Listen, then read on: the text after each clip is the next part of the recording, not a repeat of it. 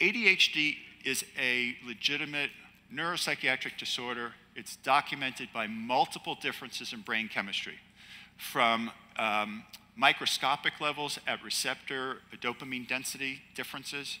You have gross anatomic differences with morphologic volumetric differences in the cerebellum and the cerebrum. You have neurodevelopmental differences. That is, and I'll show you a very convincing slide on this, that the brain of an ADHD individual matures at a much delayed rate than a normal control.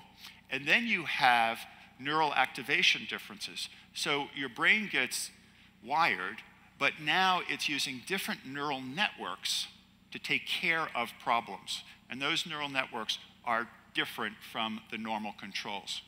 So if somebody says, I don't believe in adult ADHD, and they may be responsive to your information, you can say, look at all this neurologic information. It's not psychiatric, it's neurologic differences.